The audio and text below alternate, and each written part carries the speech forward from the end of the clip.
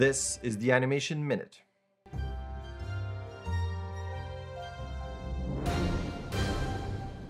This is a packed week, and as always, let's start with jobs. Polyarc is hiring lead animator, gameplay animator, and technical animator. Cartoon Network Studios is looking for an animation director. Insomniac Games has a position for an animator and associate animator.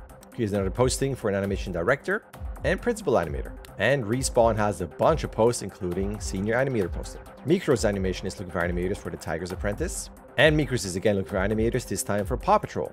Here's a posting for the internal cinematics team at Electronic Arts. Image Engine is looking for an animation supervisor. Here's a tweet with Annika saying that she made a detailed job hunting Google Doc. Always super helpful. Switching over to news, here's the base mesh. You can see free models for your game or animation needs. That's very cool. Book recommendations if you are into filmmaking. This is a longer thread, a lot of cool books. I've read some of these, they're very cool. Highly recommend it. I really like Big Hero 6 and big fan of Baymax, and Baymax has its own TV show, so here's the trailer, check it out. Switching over to 2D, it's cracked me up. This is Alien in 60 seconds.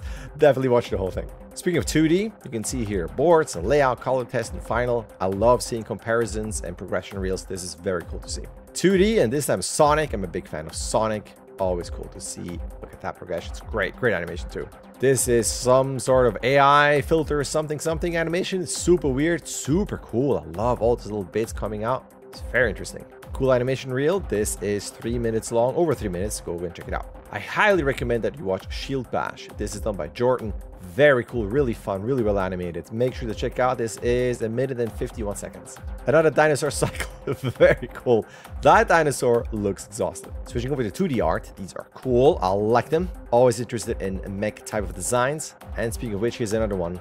Very cool. Of course, yellow. I love tech with yellow. There's always something with that. Very nice. And then speaking of tech, look at that. Cassette Futurism.